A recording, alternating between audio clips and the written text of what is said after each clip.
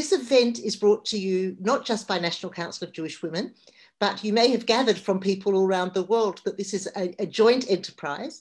And we have planned this. National Council was very honoured to be invited by Itach Ma'aki and the Kiverstein Institute to work alongside them. The other two organisations are both based in Israel, and I'll just say a little bit about each of those institutions, those organisations very briefly. Itach Ma'aki is the Women's Lawyers for Social Justice. It's an amazing organisation that has been working to deal with the disenfranchisement of Arab and Jewish women in Israel, particularly around peace and security, but not only around peace and security. And they're working hard to ensure that the voices of Arab and Jewish women are heard in Israel. The Kiverstein Institute isn't an organisation of lawyers, but is a new player on the block. And it's also interested in peace and security, working with both Arab women and Jewish women to bring about peace. And they're working particularly at the moment, looking at political representation and also representation and independence of women through economic independence.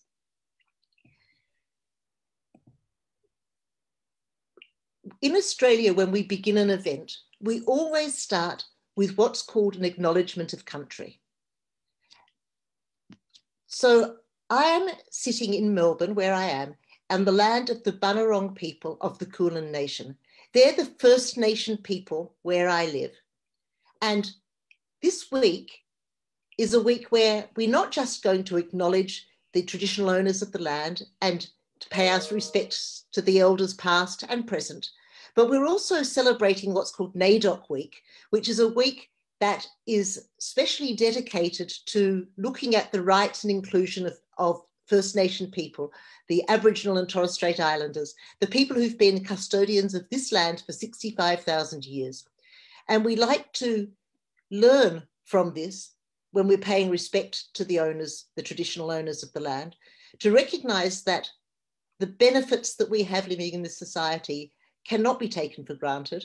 It's required someone to look after the land, and the land will not stay wonderful unless we continue to look after it in the tradition that's been established by, in my case, the Bunurong people. And I also want to pay my respects to the elders past and present of all the traditional owners where we are meeting across Australia and First Nation people around the world. We have got the most amazing speakers this evening. I think that you'll agree. In fact, just being in their presence, just breathe in the air, everybody. And just by breathing in the air, you are going to be taking in greatness tonight, because there are so many people on this call, people who are speaking and also people who aren't speaking, who are just have made the most incredible contribution to the society, whether it's to Israel or to Australia, and to world peace, to looking at the position of women, because we know that through the position of women and through empowering women, we can bring about a lot of change. I'm going to introduce each speaker in turn, rather than introduce everybody to you at once, because otherwise you'll just forget who's who. So we're going to start off by talking a little bit about the 20th anniversary of Security Council Resolution 1325 and what it's all about.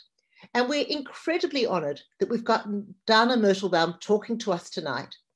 Dana was involved with Itach Ma'aki many years ago in establishing a program to do with peace and security in Israel. She works currently to promote gender mainstreaming and gender equality action plans within local government. She has worked in the public arena for the rights of citizens, Jewish women, Arab women, and to help creating space for silenced voices. Dana, it's an honour to have you with us. We're looking forward to hearing what you have to say. Welcome. Thank you, everyone. I'm so glad to be here. Never was a speaker in Australia before. This is my first time in Australia ever. Though I have great acknowledgement of the amazingness of acknowledging people who were here before us, and acknowledging women who were here before us, and acknowledging, in our case, the sources and the roots of the conflicts that we share here and this, on the same land. And we don't do it. So we have to do it in the civil society. We need to do it as women. We need to do it in the peace movement. I'm here on behalf of Itach Ma'aki. It's an organization that was instituted in 2001. And we work around the country with women who are marginalized. And those are Jewish and Arab women all over Israel.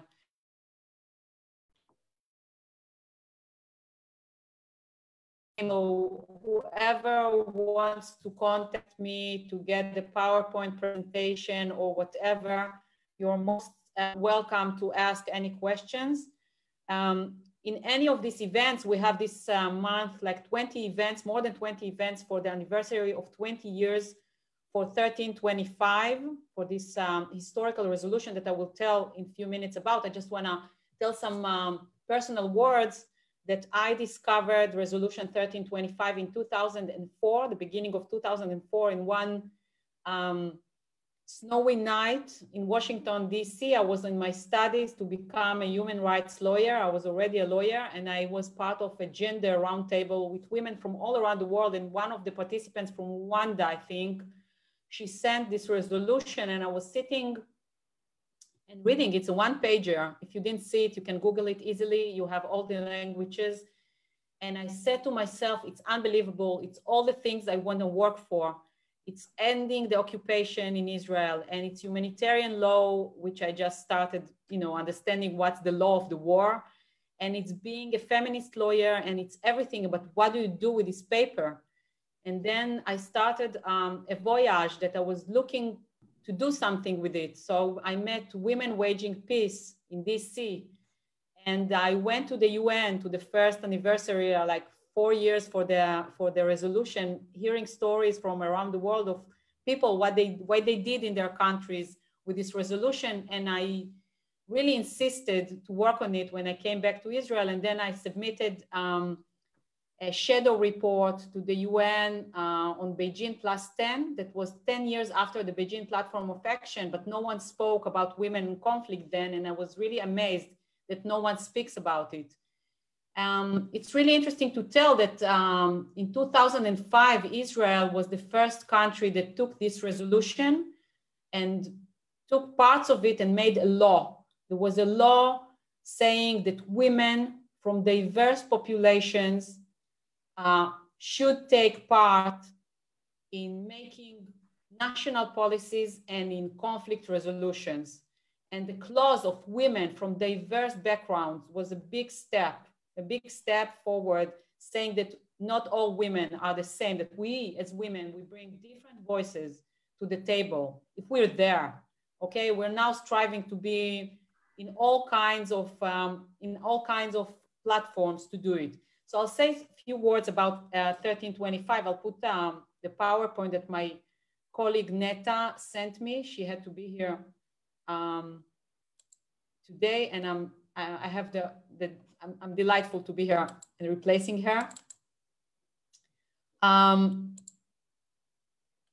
Just a minute. A second of technology. Okay.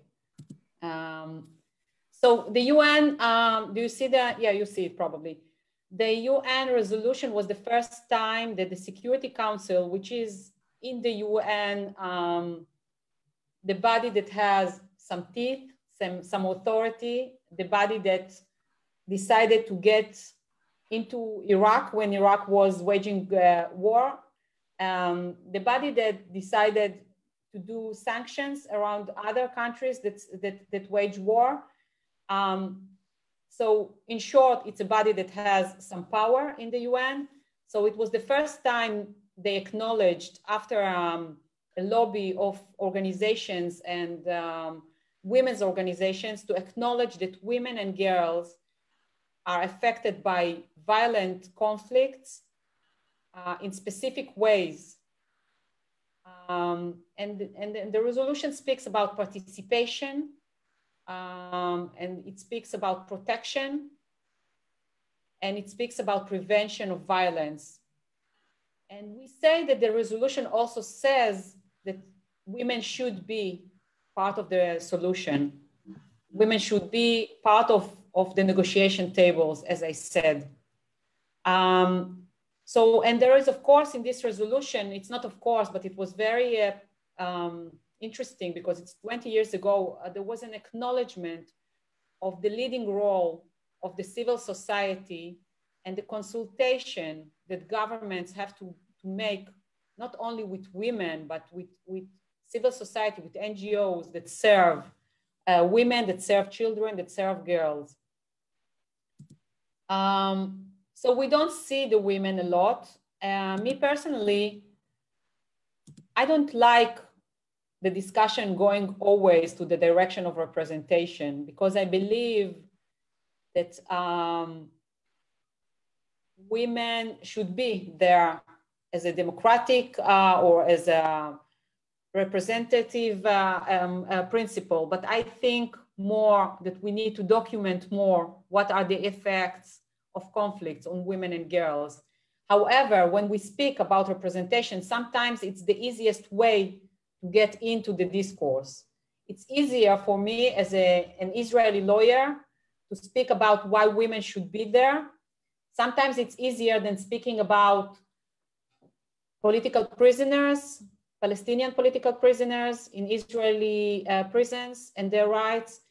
And it's easier for me to speak than speaking about the rights of peace activists who are not treated well because they are women and peace activists. And it's easier for me speaking about representation of diverse women than speaking about the nuclear weapon and what it does to the ecosystem and what it does to all of us when we are in totally militarized society and we are going and militarizing ourselves all the time, and what are the effects of militarization on women. So it's easier to speak about representation, and we did it a lot in Itach Ma'aki. We submitted petitions to court, to the Supreme Court, and we did many things in order to have 1325 on the table, hoping that if women are there, like it happened in other places like Ireland and like South Africa, when women are there, conflicts will get to an end, like happened now recently in Colombia. So we were working on it. We were doing other things. Then in a certain, after making so many petitions, we also had a coalition of many women and 30 women's organizations in order to make a national action plan. We were working like 2 years, and we reached a platform of an action plan, and we submitted it to the government. And in 2014, presidential governmental resolution 2331 was accepted, and Israel decided to implement 1325 and to have gender perspective in all its actions and government activities. And it required, of course, lots of documentation and data and all kinds of other things. But unfortunately, in the last 6 years, the government and all the governments, which are frequently changing here, as we change our closet less times than the government changes here. So it wasn't enforced, and it wasn't implemented. So we said, okay, let's change the discourse. So Itach Ma'aki, along with other organizations, you see everyone here, Women Waging Peace, and the Adam College for Peace. We were doing training of women from all places of society, very diverse women, to speak the discourse of 1325, hoping they will get into politics, they will get into places of making change and changing their communities. So we've done many things. I don't want to speak a lot about coronavirus and the effect on women and the connection to 1325, because I don't want to tire us all with this ongoing issue of COVID. Anyway, I think we're here today to hear about new strategies. We're looking forward to hearing from artists, to hearing from women who are changing the discourse in different ways than we lawyers sometimes and the policymakers and public servants, even though I think art is public service in itself. So we're here to hear about new game changers and new ways to think about conflicts. What do they do to our lives, our daily lives, and how we can keep this in our consciousness, even if we are on the privileged side of the conflict. As I sit here in Haifa today, and I'm on the privileged side of the conflict. I'm a Jewish woman, I'm white, and I'm a lawyer, and I'm sitting here and not in the occupied territories and where my sisters are less luckier than me. So I'm handing back my turn. Thank you.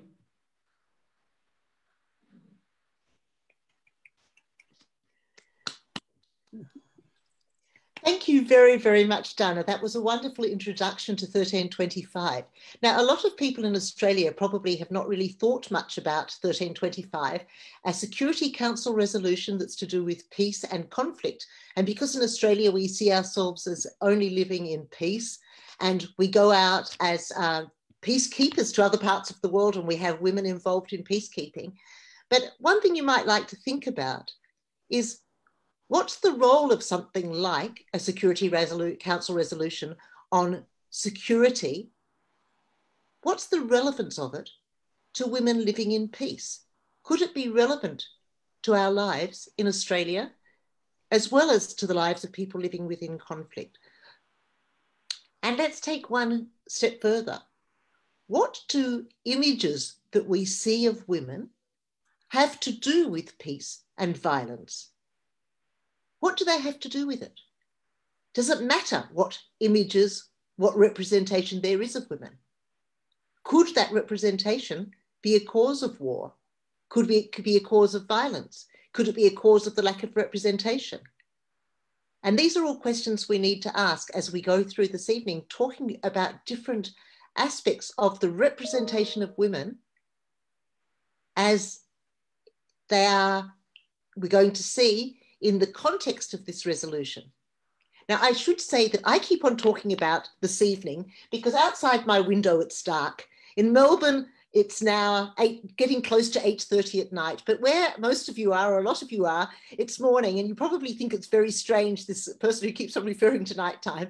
So this is one of the problems of international travel and time travel, and the fact that some of you are appearing in Australia and visiting Australia for the first time, and some of you are visiting Israel for the first time. You get confused with timetables and time lag. Okay, I'd like now to introduce Hilary Charlesworth. Hilary is a professor of law. She's an esteemed, a very, very honoured person. She's an amazing woman in Australia who has worked in terms of understanding international law from a feminist perspective. She's one of the leaders in this field. She serves, amongst other things, as an ad hoc judge at the International Court of Justice. She teaches at Melbourne University. She's taught at other universities as well, but more importantly, her contribution to the field of international law, and particularly a woman's perspective on international law, is incomparable. So, Hilary, over to you. Thank you. Thank you very, very much, Melinda. And thank you to Itatch Maki for inviting me. I'm truly honored. I'm really thrilled to be here. It seems magic to me that I'm speaking to people all around the world, but particularly in Israel. So thank you very, very much for the invitation. And I want to acknowledge, as Melinda has done, the traditional owners of the land where I'm sitting, who are the Wurundjeri people of the Kulin Nation. Well, thank you so much, Dana, for your wonderful introduction, because that's just a perfect background for me. I'm going to try and screen share, but this is, I'm a very, I hope, is that working? No, not yet. Is that working? It's coming up now. Yes, it is. Well done. Great. Yes. Well, this is really, Dana has given us that valuable background to 1325 and what it does. But let me just say that what's very striking this year, since 1325, there have been, depending on how you count, 8 or 9 further resolutions that form the Women, Peace and Security agenda. But I was very struck by the fact we all expected the one to be adopted for the 20th anniversary just 2 weeks ago. And very strikingly, and I believe for the first time, the resolution failed to be adopted. It was a resolution. Russia was the so-called pen holder in the Security Council, and it negotiated or failed to negotiate, depending on your perspective, a resolution that was acceptable. So the unusual situation came about that there were 5 positive votes in the Security Council for the resolution, but there were 10 abstentions. And so this meant that the resolution wasn't adopted. And so I note that despite the value of 1325, the Women, Peace and Security agenda is in some sort of trouble if there couldn't be a resolution adopted this year. And partly the reasons for that are very interesting, and perhaps we can go into those in question time, but it was seen to be a very problematic resolution from the perspective of 10 members of the Security Council. Now, Dana has already pointed out, so here is the Security Council this year at the time of the debate. So Dana has already very helpfully set out the main themes in the so-called Women, Peace and Security agenda that's been inaugurated by Resolution 1325, and I won't go through those again. I just want to note a few features of 1325. First of all, there are references to gender. There are no references to men. Well, there's one reference to men, and that's in the context of demobilization. But it's one of, I think, the problems with the resolution is that it completely assumes that women and gender are identical. So that's one of the, and I'll come back to that. But one can analyze some of the difficulties within the resolution, but we have to acknowledge, and I think the work of Itak Marquis is a perfect example of this. I've been looking at the wonderful website and a lot of the videos and talks on the website to see, and Itak Marquis is not alone, that civil society has actually, I think the greatest advances have come from the picking up of this resolution by civil society to formulate demands for political and disarmament processes. But at the institutional level, we get every year, the Secretary General of the UN since 2010 has published a report every year on how is the Women, Peace and Security agenda going.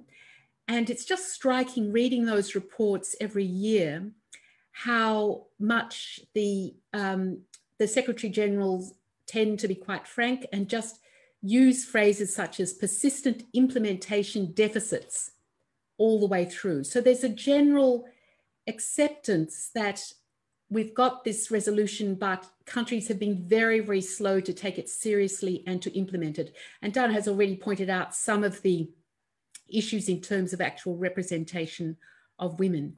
But the argument I just want to make very briefly tonight, the argument I want to introduce is that I think one of the problems that's slowing down the implementation of the Women, Peace and Security project itself is that it's built on contradictory and impoverished images of women and of men, and the fact they're very rarely there.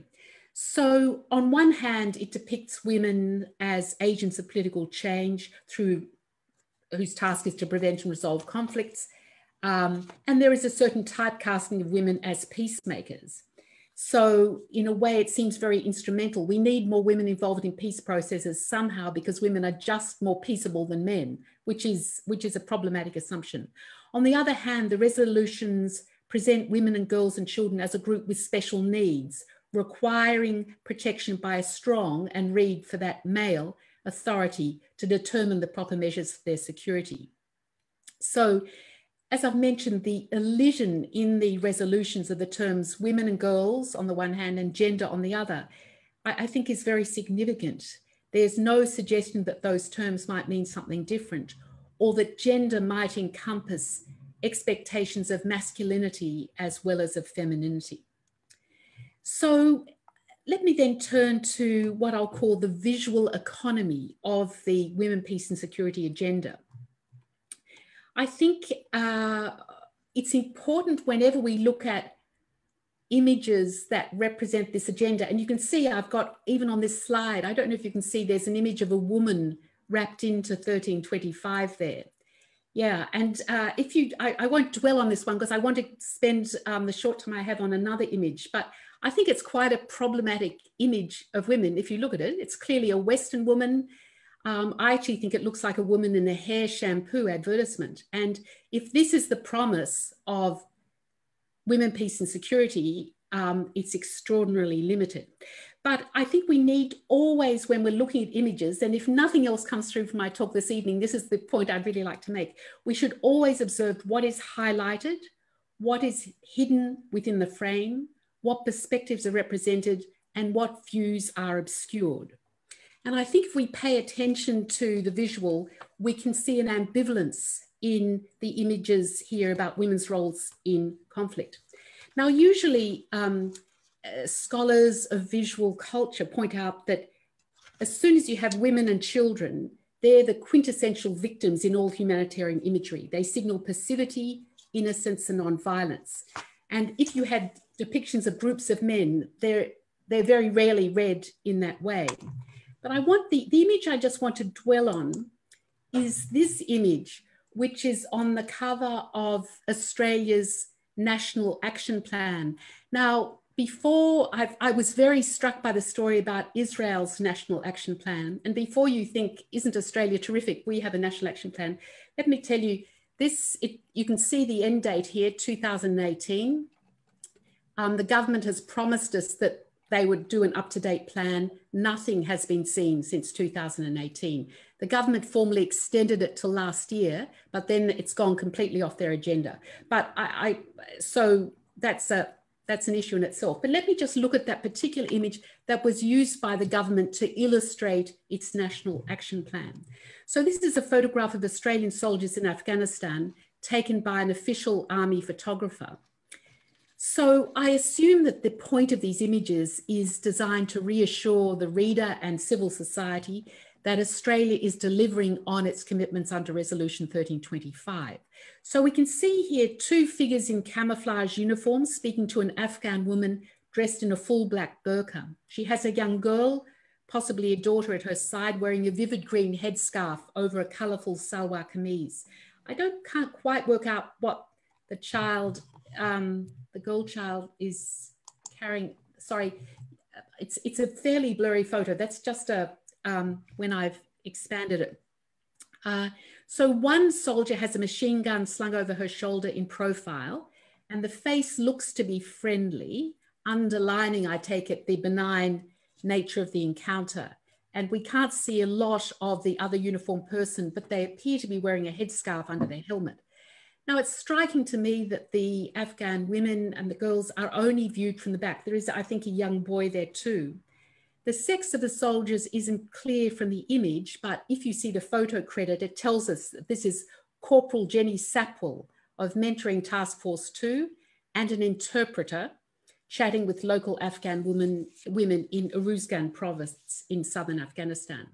So I take this image to be trying to emphasize Australia's progressive attitude to the inclusion of women in its armed forces on the same terms as men. So here's a woman soldier serving in Afghanistan, smiling at the locals and yet carrying a powerful weapon, but she's part of what's called a female engagement team. So she, that main soldier that we can see in profile, stands in contrast to the faceless Afghan figures whose clothing marks them as pre-modern and engulfed in custom.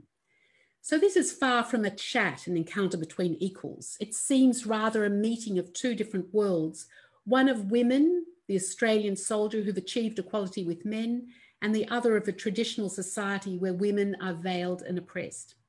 So the intention of the image might be to show that the military missions, such as the Australian forces in Afghanistan, can deliver peace and security for women. But it certainly implies that this is going to be a top-down exercise. It's us advanced people coming to bring enlightenment to you over there. Corporal Sapple's military weapon underscores the inequality of the engagement. So she offers a type of friendship that's backed up by military superiority. I think the children are there to signal the Afghan women's peaceable natures. The other image from an Australian perspective is that it anchors the women, peace and security agenda firmly in foreign lands, where, and I'm quoting here from Australia's National Action Plan, women and girls face devastating human rights violations, including high levels of sexual and gender-based violence. That's why we Australians are there. But of course, that description can readily apply to Australian society, and the idea that we have to go abroad to find these serious cases of human rights violations against women. So the women, peace and security agenda for Australians is something that we pursue resolutely offshore. And we can see here, it allows enlightened military women from the global north who can travel abroad and deploy force along with their male colleagues. And yet they still have a special value through their entree with local women. So we're told that the female engagement teams we see depicted here, and this is a quote from the plan, are able to bridge the cultural gap where most Afghan women are not able to be engaged by the predominantly male security forces. So this view of women soldiers as less confrontational than men and they're able to get broader access to security issues across traditional societies is very broadly held within the UN. But we can see, I think, that the engagement as such is very limited. The Australian woman soldier seems inaccessible in her high-tech military cocoon, while the Australians' Afghan interlocutors appear as silent, shadowy figures trapped in tradition. So I think the overall message I take from this is that women from the global south are the main victims of conflict and are the primary beneficiaries of the women, peace and security agenda. They are the quintessential spectacle of victimhood. Women from the global north appear only in the guise of security providers. Now, I will end now, but I have another image that if there's time, we might come back to discuss another image, I think a very problematic image, but one used everywhere, of women, peace and security. But let me just reflect on what work these visual images are doing. So the visual plays a very important role in the international circulation of ideas. Images of conflict follow a set of conventions regulating what can be shown and what can't appear. For example, it's acceptable to show images of the injured or dead if they're from the global south. The picture of the 3-year-old Syrian boy, Alan Kurdi, his body washed up on a Turkish beach in 2015, made headlines in media around the world. But it's not possible if victims are from the global north. For example, no images of dead or wounded people were televised after the attacks on the United States on the 11th of September 2001, or after the later attacks on London and Paris. Visuality is critical to the women, peace and security agenda. And I think women, peace and security imagery has its own set of visual conventions. So in my argument, the visual imagery reproduces the limitations of the agenda. I'll perhaps just stop sharing my screen there. And it reproduces existing asymmetries of power. In this way, I think the women, peace and security agenda, the visual imagery, provides a narrative for international intervention.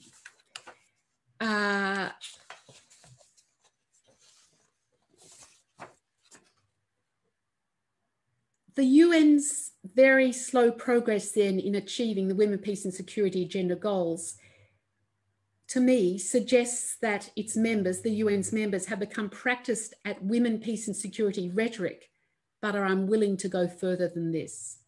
So I want to end with a question, and I thought this would provide a nice segue to Gul's images, which I've had the good fortune to have a preview of.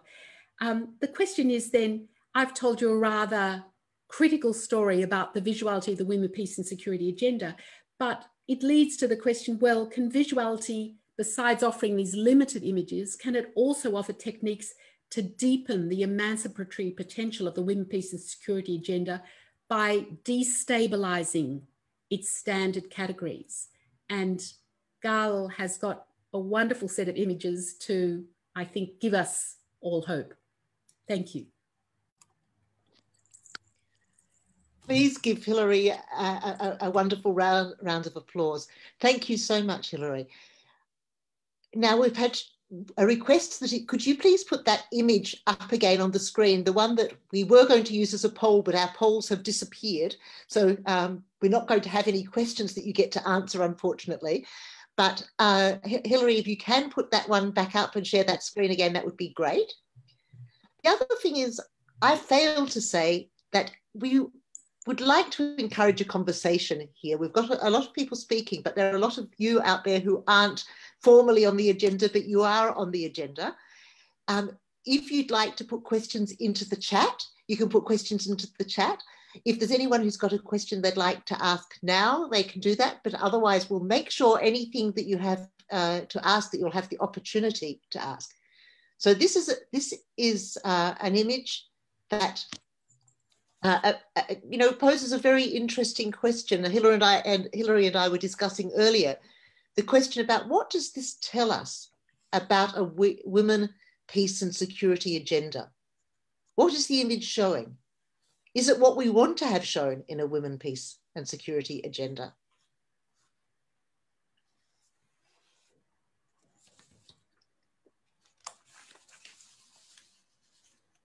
Okay, so as I said, please put questions into the chat and we can address them to anyone in particular or to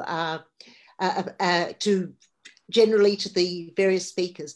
Also, please feel free to share your email in the chat. Dana has just shared hers. And so feel free, if you'd like to be in contact with anyone, please also send information and we'll try and get messages to everybody, and everyone, of course, can read the chat. So our next speaker is the absolutely amazing, I tell you what, I don't know if I have enough superlatives to describe all the speakers we've got tonight. Dr. Gal Harmit is a feminist art critic and educator extraordinaire. She has worked in the area of peace, gender and peace education. She does peace building through research, gender sensitive peace work, gender mainstreaming. She's written a book called Intersectional Pedagogy and Creative Educational Practice for Gender and Peace, which I'm working my way through at the moment. That's not to say that other of our speakers also haven't written books, and I'm not discriminating against them by not showing their books. Just as I said, extraordinary people with extraordinary ideas. She also manages a startup, a social startup called The Genderator. I'm told that if you're very lucky and you're in Tel Aviv at the right time, she might take you on a tour of the art gallery and give you a gender tour of the art gallery as well. Gal will have to tell us whether that's something that she can do or not. But let me introduce you to Dr. Gal Harmit, and over to you, Gal. Hi, thank you so much. I'm touched. I'm currently in Tel Aviv, which is a very complicated place to be at the moment. And we're dealing with complicated issues, and what I thought will be relevant for all of us at this point in time is to have a little bit of an optimistic talk with you all. And what I chose to examine is women, peace and security and representation in public sphere, which is extremely politicized and pessimistic. And what I chose to concentrate my 20 minutes on is positive development and a little bit of visual manifestation of change. Because I think that we should, when we're talking about women, peace and security critically, which is very important, and I will because this is my profession, we always need to measure what we achieved and how much everything changed in the last 20 years. And this is what I would like to touch upon. And I'm going to start with an enormous sculpture that is now put in Latvia in a main square. It's a medical profession female who is welcoming the sick and the people who need protection by medical professions into a hospital. And when we're talking about public space, especially sculptures in public space, what I will concentrate on today, we oftentimes asking questions of what we would like to commemorate or what is important in our discourse. How would we like to remember or to make visible of certain topics? And this is one that I think is important. But before we're touching on positive solutions and development, I would like to share a little bit of where I'm from. And if you join my gender tours, you will start right here. This is the Tel Aviv Museum of Art. It's a contemporary art museum. To my right, if I stand in front of the museum, I'll find the Tel Aviv court. To my left, the municipal library and the theater, and behind me, an enormous, or the main military base of Israel, where decisions are made without women, on behalf of women, on women, but with no real representation. And in the center, we have a huge, probably 4-meter long sculpture of a woman lying. It's a Henry Moore from 1970, and it's called a nude lying. And I'll take you through what I see. So she is lifting her pelvis. Do you see her pelvis lifted? Spreading her legs. She's naked. She has her bone here coming out and her breast. She's lying on her head. And what she doesn't have is a name or a context or a head. So we have a woman who is just a body of a woman without any name or context or a head. And I'm looking at this sculpture as an educational text. I would like to read it critically as a text. And what do I learn every day when I cross by this sculpture?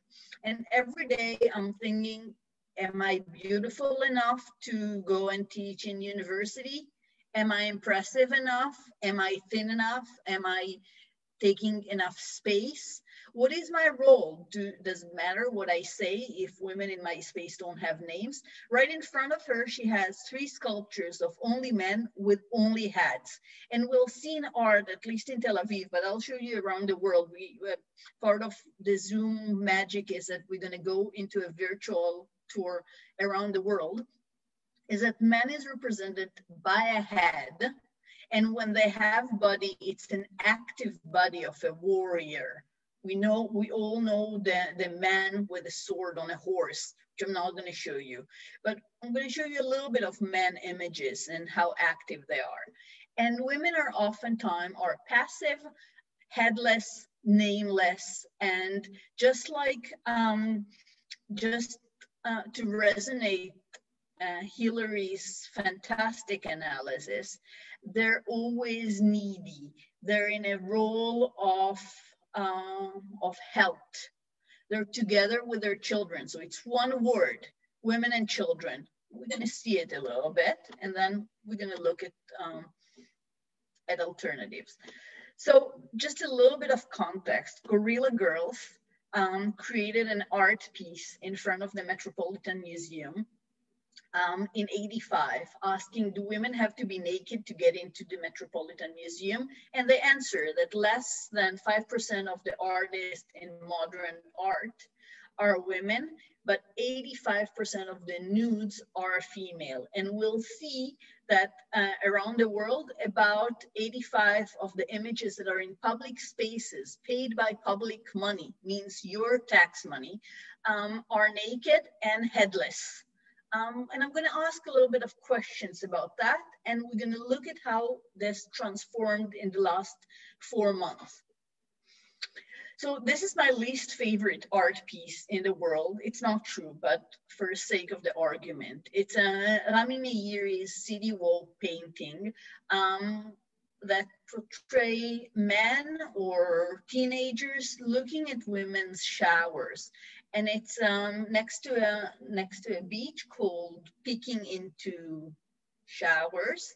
And those are the women and girls' showers. And for a decade or so, feminist organizations and individuals created all kinds of interventions, calling it rape culture, asking women and teenagers to put the name of the rapist on as a graffiti on the painting, which they did. And about 2.5 months ago, the municipality of Tel Aviv decided to erase this painting when men groups are crying and whining, saying that you can't present anything anymore, you can't talk, you can't hit on women, you can't be funny anymore. But they decided to erase it officially after a very long, a decade-long struggle of feminist organization. Graffiti on that, and the municipality erased the graffiti and kept the painting. And it's part of a phenomenon that is happening in the last 5 months. And this is where I'm hopeful that coronavirus increasing activism among women group and changing a little bit the public sphere norms. So let's look at the norms before the last 6 months. In Central Prague, in Czech Republic, we have a woman in a very subordinated position. She's naked. It's a modern sculpture. She's submissive in the middle of the street. What do I learn when I cross by her? What images come to my mind? I'm thinking of police brutality, but also on sadomasochistic sex and subordination of women. She looks almost like a UN brochure that, or a website that Hillary mentioned, how a woman from the global south should look like when she's being held by a brave soldier, either male or female.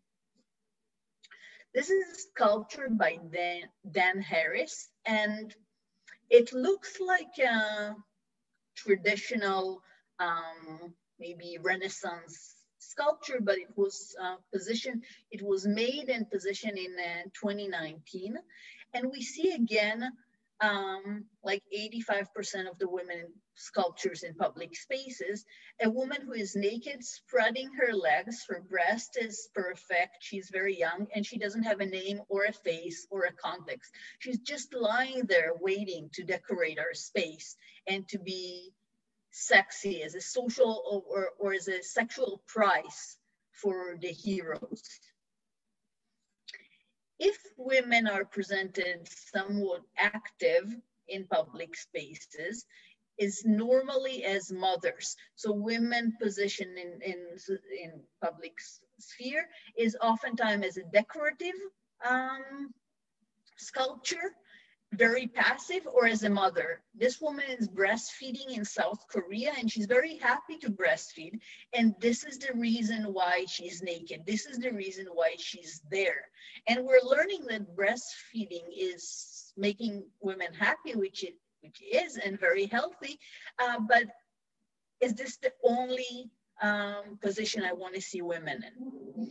When we look at naked men in art, I brought three examples from New York, Florence, and Paris. The pursuits of the head of the Medusa. We see that men are very active while they're naked in public sphere. The story is that a smart woman, my story is that a smart woman resisted rape and abuse by military. And as a punishment, her head was cut off. She was beheaded. And the sculpture appeared in a lot of European capitals in public spaces where men are naked and their body is a spectacle of war, while her body is a spectacle of the ultimate enemy and defeat. And after we looked at a little bit what's the norm, what's the 85% that is happening in all over the world, I would like to look at some alternatives that appeared in the last 4 or 5 months. Rosalie was a slave who in the Caribbean. She was owned by a man who raped her. He forced her to have sex with his friends, and she got pregnant. And while she got pregnant, she got angrier and angrier, and she resisted, and she freed some of the female and male slaves that came with the ship to the Caribbeans, burned the ships, and started a revolution, or started a rebellion acts against her, the person who thought is her master. And she was caught by soldiers while she was pregnant with this man, from this man. And she was kept in prison till she gave birth to his son, because the son is his. And then she was killed as a capital punishment in a very big public humiliation. And nearly 150 years later, nearly 200 years later, her sculpture was put in Paris last month to commemorate her heroic act. And a Black female slave who rebel against the colonialist and hegemonic power. It was shocking to me to realize that she's the first Black woman sculpture in Paris. She's unbelievable for a colonialist country like France, and sort of progressive discourse that they're having within the feminist discourse. So it was put 5 weeks ago in Paris. Another phenomenon that happened that I would like to touch on is sculpture that represent hegemonic male power of colonialists. Edward Colston was a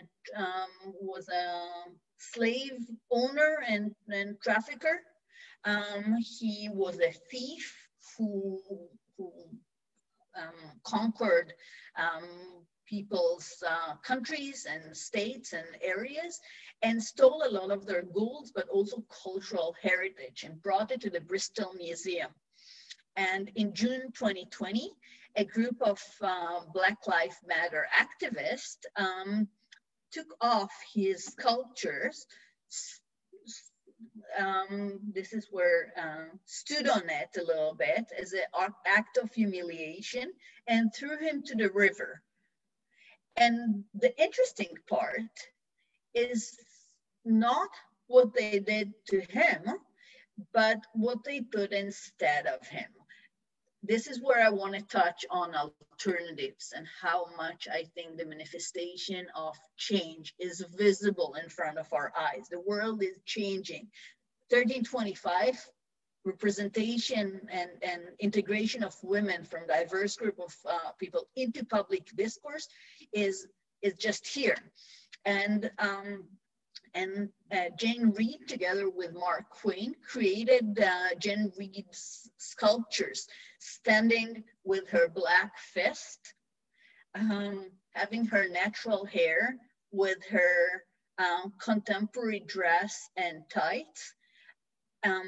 She was melted from a bronze that is super dark as a request, because she wanted to have the darkest version of herself in public space, taking his place, taking Colton's place in Bristol, and the municipality of Bristol wasn't sure what to do with it. First, they brought the police, and they were very violent towards the demonstrators. Then they took the sculpture off and threw it to the garbage. And Black Lives Matter rented a truck and put it back, and the municipality took it off, and now it's back on as part of a struggle of the public space, but for me is also a symbol of women taking their space in the public sphere. That's Bristol in June. In July, the municipality of London decided to take off by themselves, their own initiative, Robert Mulligan sculptures from the public sphere and put it in some basement. Robert Mulligan is a colonialist, he traded slaves and trafficked people across the Atlantic and into Europe. And he also filled the British Museum with treasures.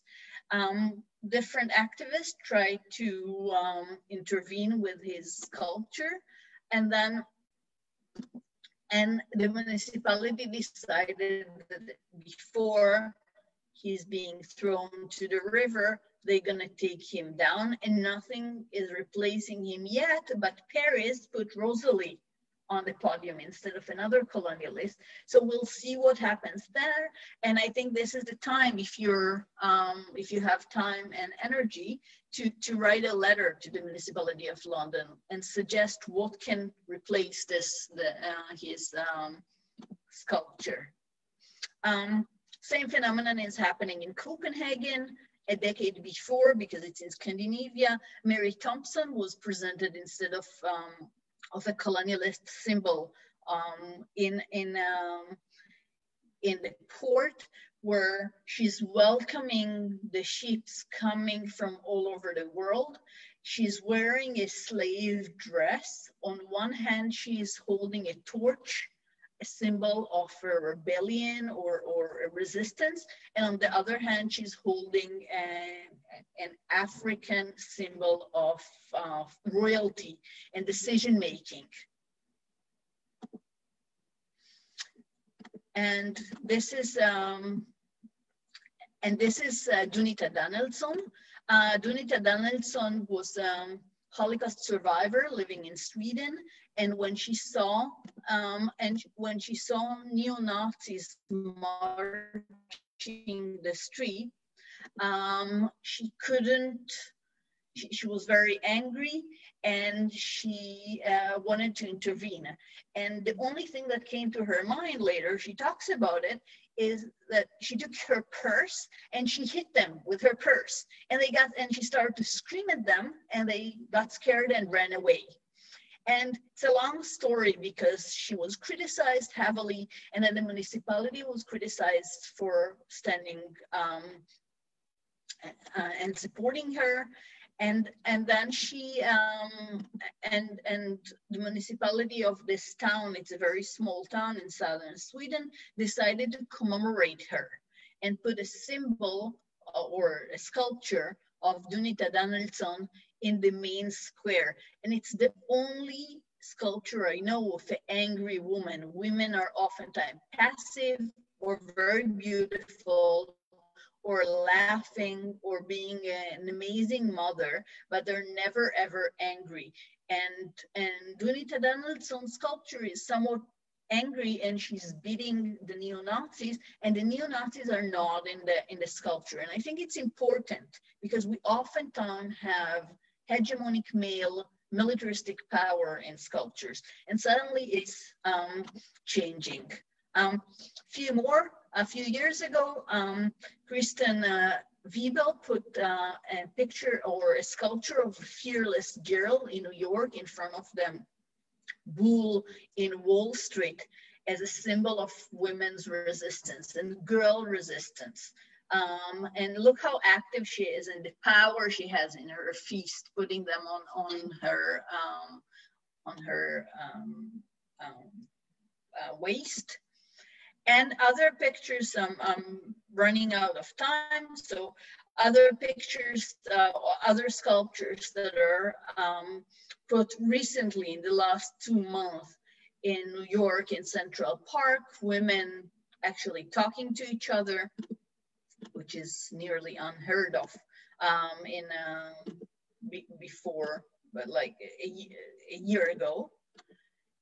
And one of my ultimate favorite right now, a sculpture called Reaching Out, of a Black girl with a natural hair and authentic clothes of a teenager playing with her phone in a park. And we don't have images of women just doing something, being busy, sending a text, listening to a lecture. And I want to finish again with the Latvian sculpture of the health worker, because I think it symbolizes, I'm doing a lot of deconstruction of public space and how women are not represented in public space and how women from diverse groups are hardly ever represented, and that women are there, men are there to protect and defend women.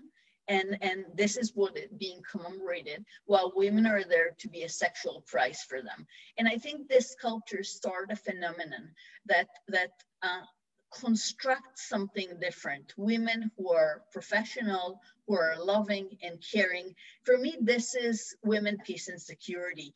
This health worker who is keeping me secure and safe, much more than a military man who is there with his sword or with his weapon or with his tank. And I would like to finish with that. And if you would like to discuss or think to yourself, I would like you to think of on your surrounding, on your main square. What is the name of the square? What is the name of your street? At least in Tel Aviv, where I live, 3% of the streets are after women and 97% are after men. Women are not presented, but it's shifting and changing. So how would you like to see your main square? What would you like to see there? And I would like to see this, Maya Angelou Square, just like in San Francisco. So this is what I had for you today. And I hope you have questions and comments and complaints and I'll read the. That was absolutely fantastic. Thank you so very much. You give us a lot to think about, including a level of optimism that if in the last couple of months, and we're talking about in the very short space of time, there can start to be this massive change in the public sphere, and we can start seeing images of women that are women who are both powerful and not warful, not representing anger and militarization, and not seeing that the way we need to be powerful in the world is through guns and weapons, and the other way we don't need to be doing seen in the world is by subjugating others. The way those early images of men required the subjugation of a woman in order for them to be powerful. There's been an interesting discussion going on in the chat about, amongst other things, the representation of women in music videos, which is a very interesting parallel. And if we're talking about women and peace and security, we need to know about what are the things that make us safe and what are the things that make us unsafe. And certainly your healthcare worker in Latvia makes us think about safety in its quintessential sense. You know, what are we all doing in Australia, in the rest of the world? You know, we've had lockdown for 6 months, but we have no coronavirus now. We are safe. And that's a pretty amazing thing. We have all focused on this safety. Of course, it's had all sorts of serious consequences for women, and there have been lots of people who've been very disadvantaged by what has happened. So it's this balance between security and the images and safety in all its different manifestations. I'm interested in whether anybody in Australia has thoughts about squares and naming their streets, because, you know, in other places in the world, you know, the street names seem to be really significant. Round where I live, they're called things like cedar and palm, and sometimes you get an Indigenous name, and we have been fighting to have some Indigenous representation. But, you know, our main square is called Federation Square. You know, it's very exciting. So I'd be interested in other Australians thinking about that public art story here, because everywhere else in the world it seems to be very important. So maybe I haven't noticed something that's very significant to others here. Is there anybody who'd like to ask a question at this stage of either of our speakers, or continue the conversation in the chat, which is happening between everyone?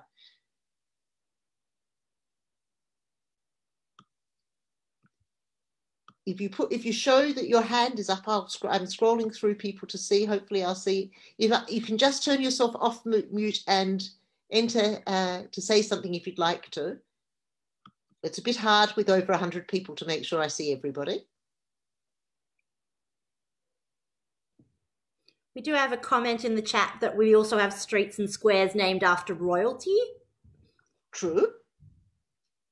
So, harking back to our colonial past, Yes. or current. Streets named after men who wrote declarations and things. No, but we have Elizabeth Street and Queen Street, and that are also named after women. Lots of Adelaides and Victorias and whatever. Anyway, I think this is a question for Australians, particularly to think about, as for everybody else. But this is a question about what we would like to see in public art and how we would like to see ourselves represented. It's something that we can say, well, we haven't thought about it much, and it hasn't seemed very relevant. But of course, it is a place where we reflect who we are as a society, and we are a very mixed, multicultural society. We have people from, I think we have 176 language groups that use the national radio service. There are over 200 Indigenous languages as well. So, you know, to what extent Australia represents the reality of who we are is one question. And of course, in Israel and other places, that's also very important. Can I just tell you that I'm not sure you've seen in the chat that someone's just put in about a recent court case in Israel about hiding women's names on street signs and wanting there was a demand to have the women's first name written in small so you wouldn't know that they were women. Would someone like to tell us more about that? Peter, maybe unmute yourself, or someone else unmute themselves.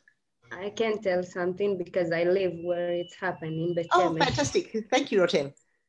It's where I live, and there is a Haredim, the Orthodox Jews here. So they don't want a woman name because it's not modest or something. So the Rosh Ha'ir, I don't know how to say. The mayor. The mayor, yes. Who is actually a woman. Yes, she also religious, but not Haredit. So she thought that it's a good compromise to arrest the first name. I don't know why. And that's all. I find it very disturbing. It was actually overturned. They took it back, this plan, and the names are now going to appear in full, both first names and family names. So it is clear that they are women. But this obviously brings forth the added complexity of the situation of Israel with the Gordian knot between religion and state, and the unproportional impact that ultra-Orthodox politicians, both nationally and locally, have on these issues.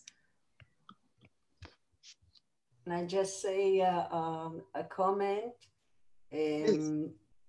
I live in Givatayim, and the mayor of Givatayim has decided and has declared that he was going to call more street names on women. And he actually called the street right in front of Theater Givatayim Leah Koenig, at the name of Leah Koenig. And there was no big ceremony because it was during the COVID and during the lockup, but the signs are there and nothing is hidden. Can I just tell you something funny? My name is Malvina. So there's a little street in one of the suburbs called Malvina Square. So there are female names, but there are many other female names there. And we discovered by accident that one of the Jewish artists in this community many years ago now had a love affair with someone who had been the city designer he was naming streets.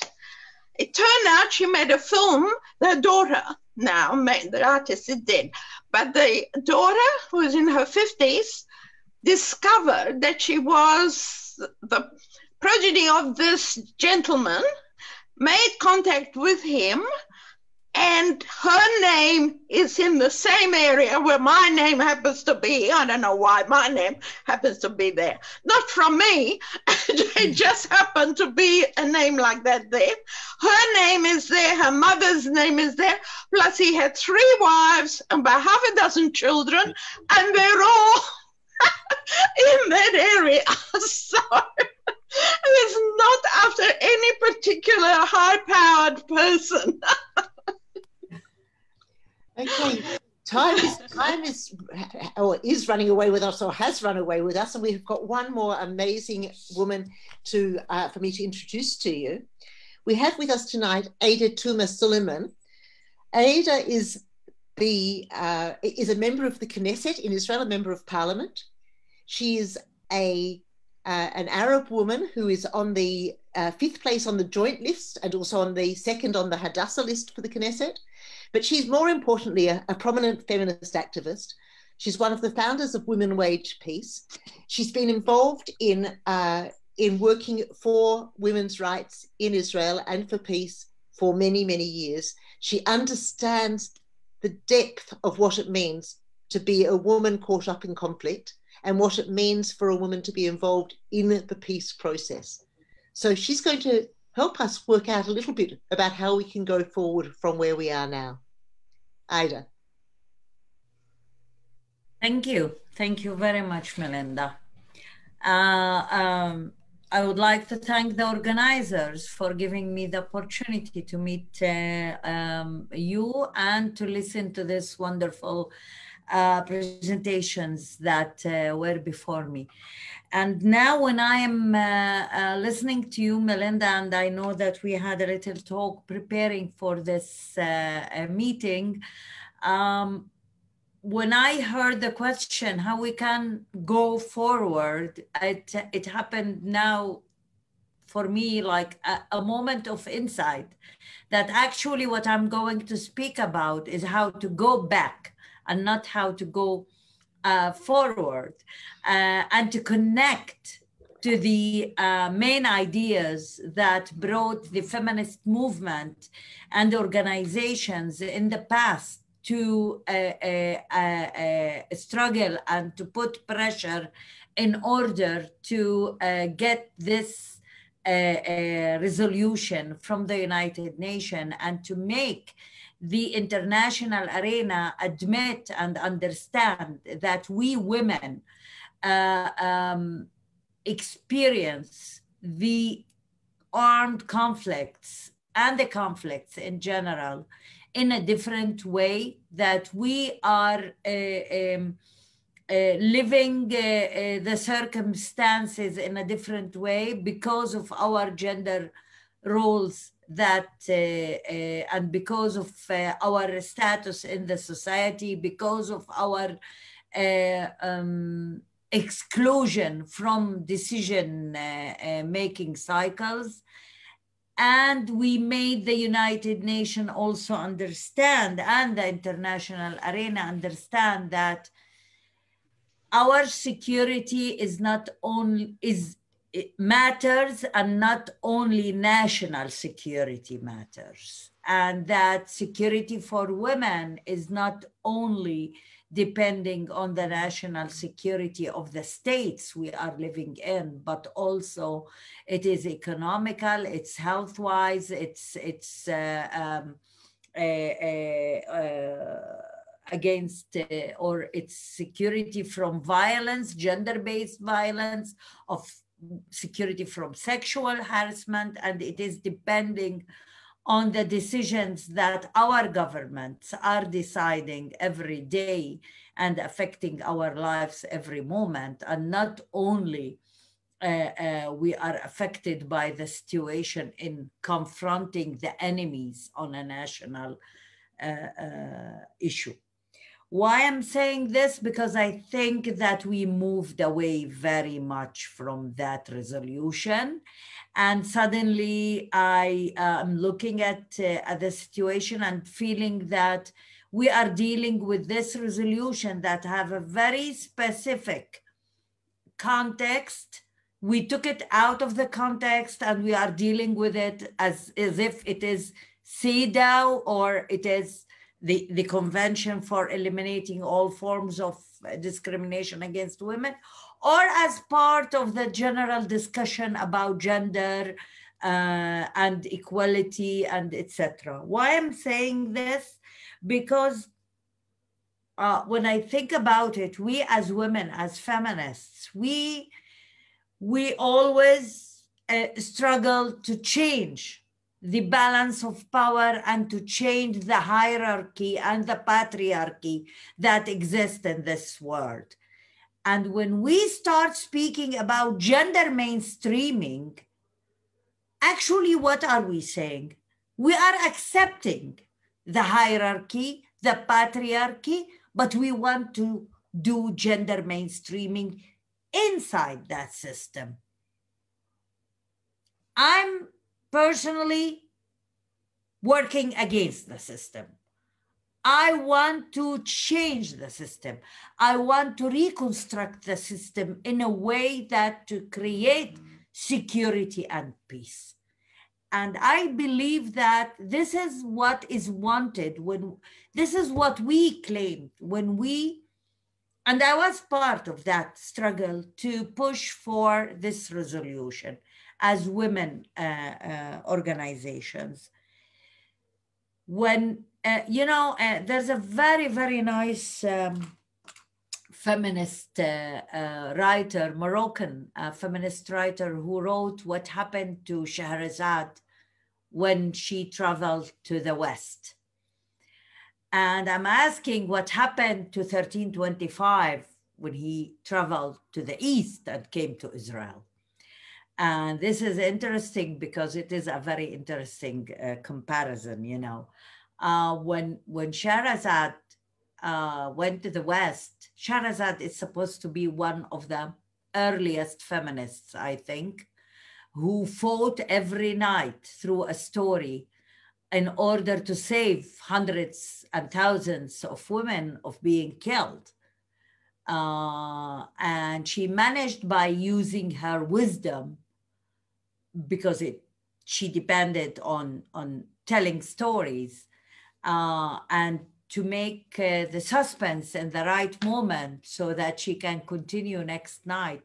She had wisdom, she was clever, and she actually was, she were willing to sacrifice herself for her sisters, the women.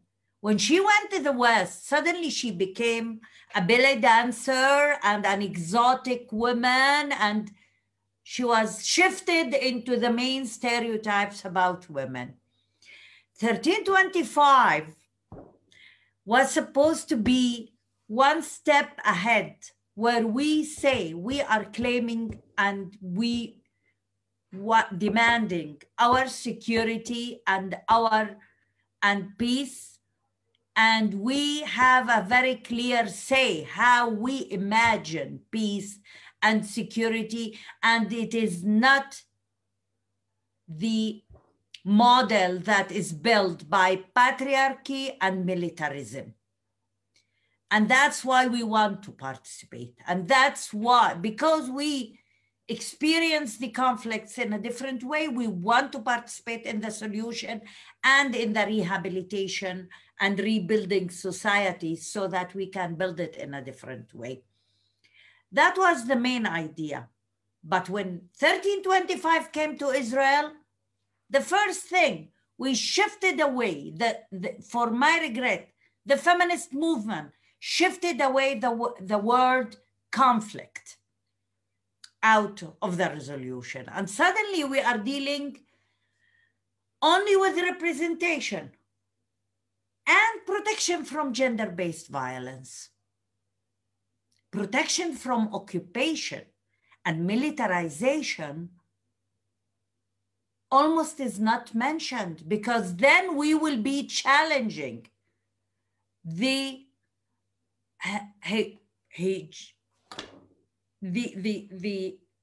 consensus that is existing inside Israel. When we are talking about representation, we are talking about representation not only in the civil life inside Israel. 1325 is about participation in conflict resolution, in negotiations, and in the struggle against occupation and armed conflict, and in the struggle against racism.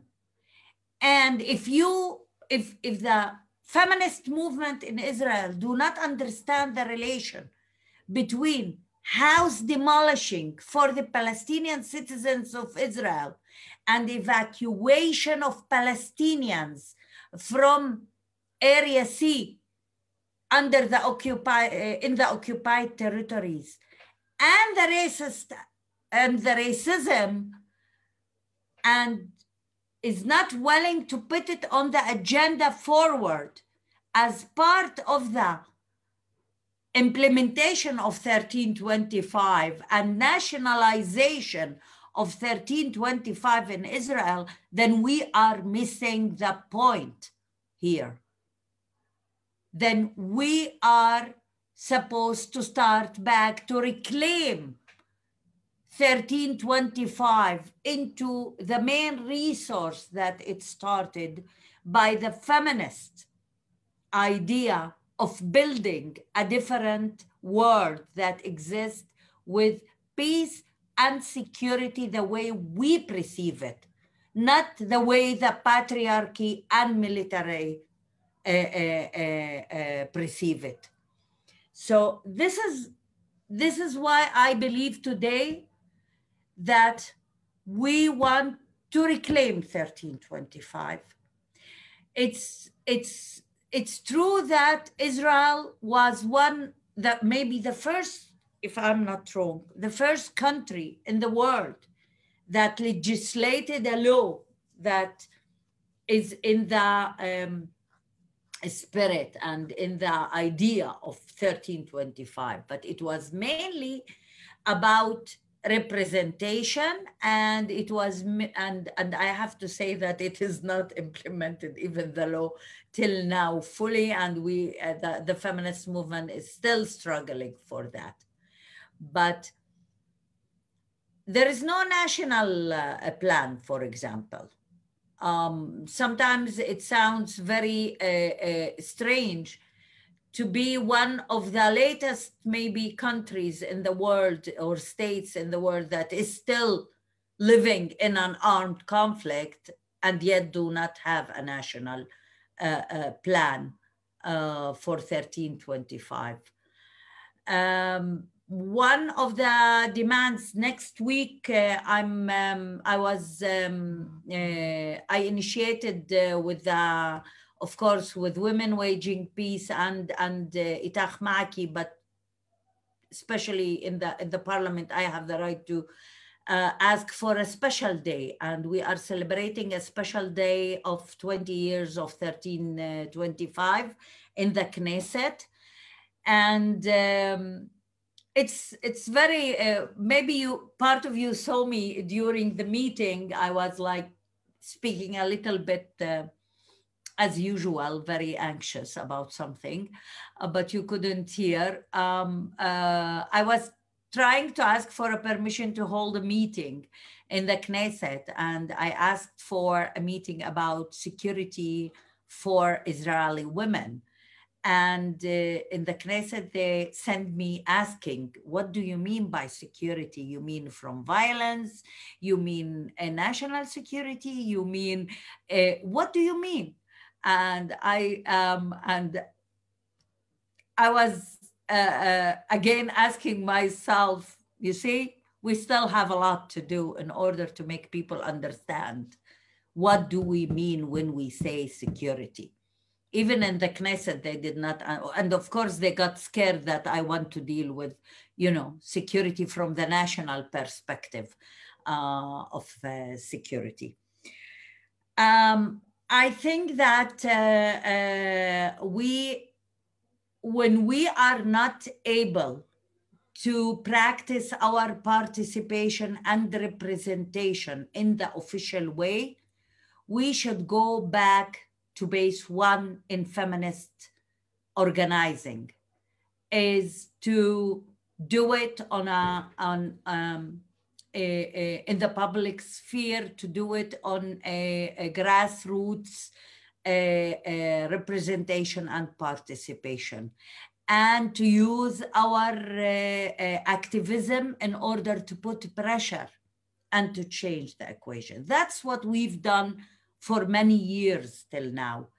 And for my regret, although some nice breeze is coming from the United States in the last 2 days, 3 days, but for my regret, in our situation, we are still stuck in the bad 4, 10, 15 years of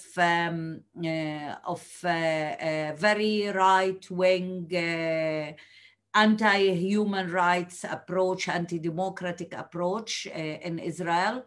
And that's why we are mostly needed now as women who need to fight for human rights. There is no way that we can think about human rights, about women's rights, when human rights are not guaranteed. We are part of that system of human rights. We are part of this, I'm looking for the word in English. Anyway, I think you understood what I'm saying. There is no women's rights without human rights. There is no women's rights in anti-democratic atmosphere. And that's why if we are looking for security, for peace, women organizations or activists cannot stand aside and think that we only need to ask for ourselves, our rights. We need to make the whole political system our problem. We need to see that the hierarchy and military and racism, all of them are part of the obstacles and part of the barriers which are built in front of us in order to guarantee our rights by the 1325. Now, I believe a society cannot live a normal life as long as it is in a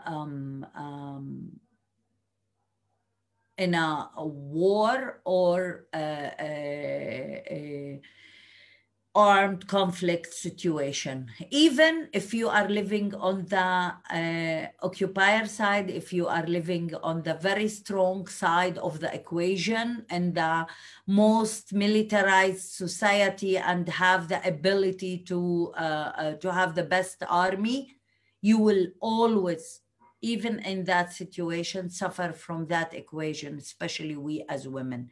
There is need to speak about the existing militarized discourse. I always did not understand, and I was attacked many times and criticized for this position that I'm taking. I cannot understand those who are asking for equality in the army. meaning women should be equal in their ability to serve in the army. We are not talking here about Switzerland or I don't know. We are talking about a situation of armed conflict. I want to see the women in an equal situation to participate in negotiations. But again, we need to ask, who are those women who are going to participate in this? Because for my regret, you can look at our women, at most of the women who are in the government and probably will be asked to be in the negotiations if it's going to happen very soon, which is not. There are some of those ministers, women ministers, that I really, one of my nightmares if they are going to be on the negotiations. So a lot of questions are in front of us, but I believe that I still remember, even with Women Waging Peace, that I support them in their work, but I argue with them a lot. I think that whenever you start a step and you will start to be challenged every day by those questions, and I want to finish with saying again, what we need today is, when we are thinking how to go forward, is to look back to where we started the idea of 1325, to look back to what we believed in and put in this resolution as women organizations, as a feminist movement, as peace movement. And we need to reclaim the ideas of 1325 and think about not gender mainstreaming, but changing the whole system. Wow, that was just totally mind-blowing. A way forward, we need to look at the representation of women in art. We need to look at the representation of women in UN documentation. We need to understand what that representation means, and we need to look at the way representation is actually constructing the society, the way in which women are representing themselves and representing the way forward, what the world should look like through a feminist lens that involves contemplating, constructing, deconstructing patriarchy, a big challenge. And I do want to say to all the people in Australia, do not be complacent and think that because we're not living in armed conflict that we have no problems. We need to work on our human rights agenda, and NCJWA are doing some work in this regard as well. We don't have time to talk about it now, but please stay tuned, because it's incredibly important what Ada has just told us. It's incredibly important that we look at the way forward in terms of humanity and deal with racism and the other issues and violence confronting society. Hamutal is going to, we're so way over time, Hamutal is going to have a few words to round us off. Hi, wow. I want to thank you, Melinda Jones, Professor Hilary Charlesworth, Dr. Gal Harmat, Member of Knesset Aida Tuma, and Attorney Dana Miltenbaum for this fascinating discussion. Appreciation is a feminist political act, and we should practice it as often as we can. 20 years ago, the UN Security Council Resolution 1325 provided us with a conceptual and practical framework, and we are committed to continue improving on it, expanding it, and giving it the feminist depth that it needs, and making it relevant and beneficial for women worldwide and for women in Israel and Palestine. We know that we have our work cut out for us. The global COVID-19 crisis is threatening to erase many of the achievements made by the feminist movement worldwide. Women around the world are more vulnerable now and are carrying on their shoulders the well-being, the physical and mental health of their families, communities, and countries. Often, as is the case in Israel, while being excluded from decision-making on how to successfully manage the crisis. Yet, I am hopeful.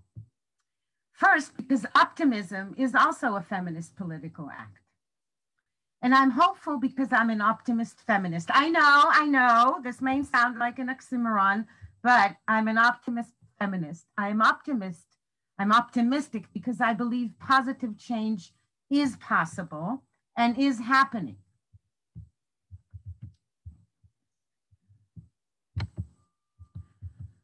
I'm hopeful because I recognize that we stand on the shoulders of giants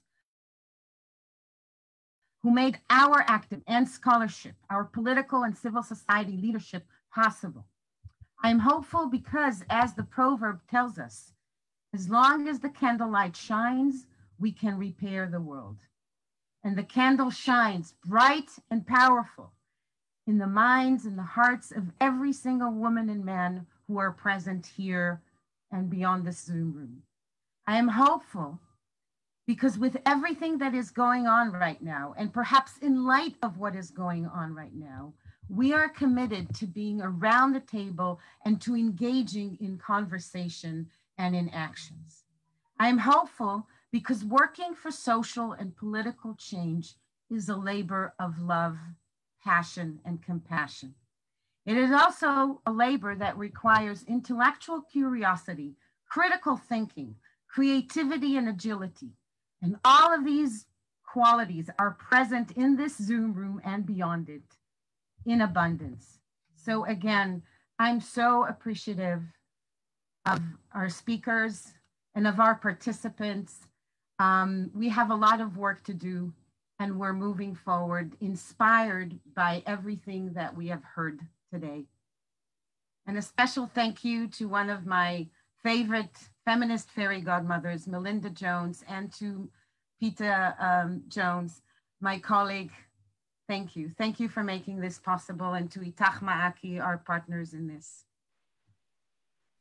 And just to add on top of that, we would be totally remiss if we did not name Ella Alon and Netta Lurvy, who are from Itach Ma'aki and who really were the initiators of this event and have kept silent and have not shown their face. They're not the public face of the event, but they are incredibly important. Thank you again. Let me add my thanks to everybody. Hamutal, thank you. Ida, Hillary, Gal, who have I left out? I'm so sorry. Donna, everybody, thank you all. Thank you. Have a great night. And thank you for staying with us this long, long time. Good night. Thank you, Melinda. Thank you very much. Thank you for organizing it. Lovely. Thank you. Thanks. Wonderful. Thank you for facilitating it so well. Thank you. Thank you.